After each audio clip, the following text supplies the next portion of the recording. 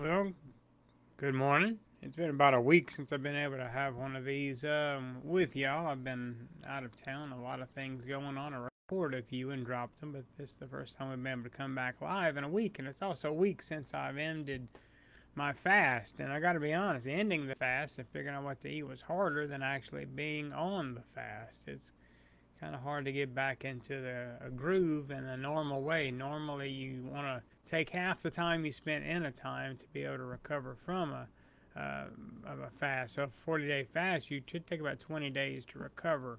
3 days, a day and a half. You see how that goes. But everything's getting back to normal. It's getting a little better every day as I introduce new foods and continue to introduce a small amount of coffee into my diet.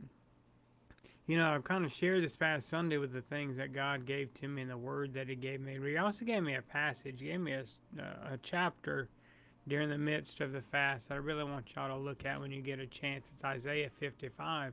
And one of those spots in there that it begins out with this, he says, why do you buy bread that's not bread?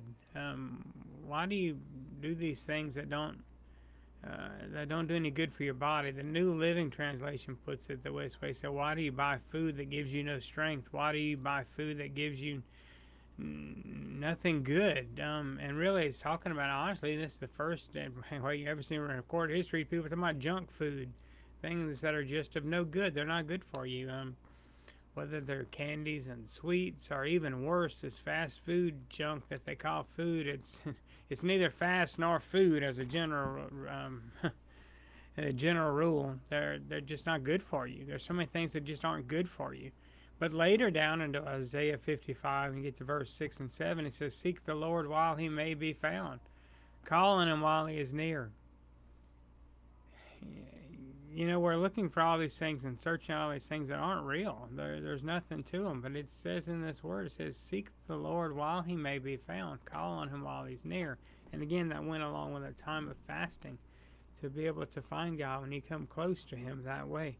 And it's like I said, it's not that you move God, it's that we move. Seek the Lord while He may be found.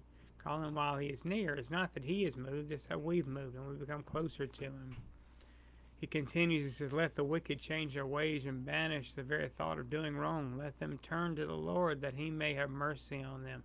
Yes, turn to our God, for He will forgive generously."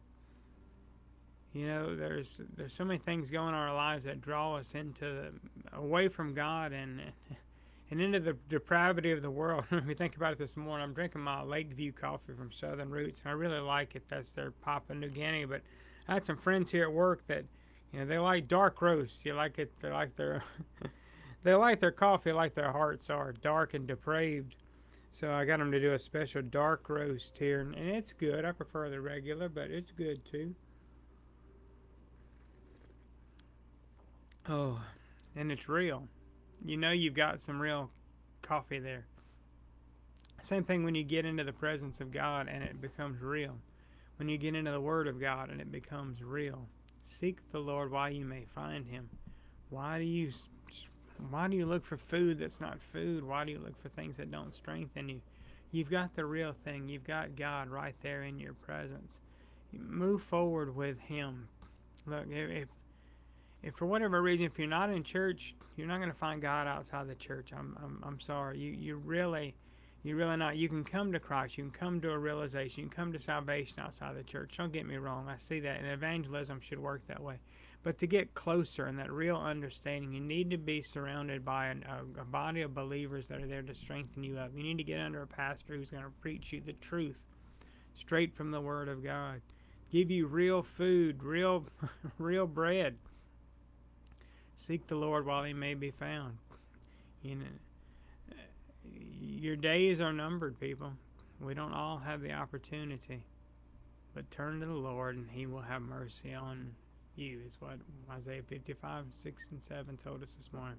Look, let me pray for you. Father God, I pray even now for all those in the sound of my voice that they will come to you, find you, turn you, seek you, Lord God. Father, let us seek you and find you while you may be found, while you are close. Let us draw close to you. All these things I ask in Jesus' name, amen. Look, God loves you. You got to know by now that I love you. Get out there and make sure someone knows that you love them as well. Y'all have a great, wonderful, and blessed day.